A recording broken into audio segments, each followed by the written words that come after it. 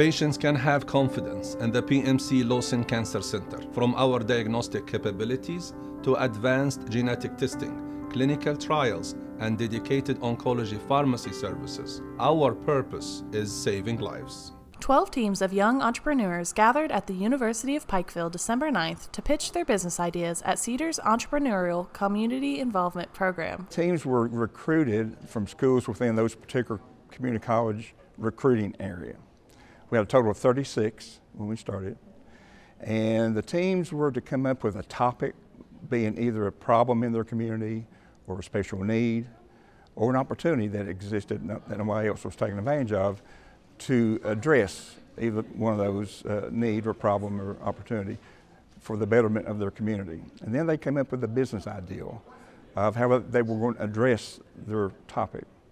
And then they worked on a business plan in creating their business. And then they had to build either an app or a website to support the delivery of their business. And then they're pitching here today.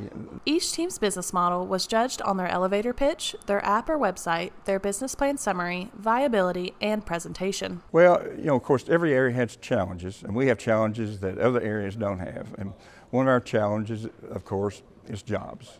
That's one challenge. And of course, there's the drug issue and other health-related issues.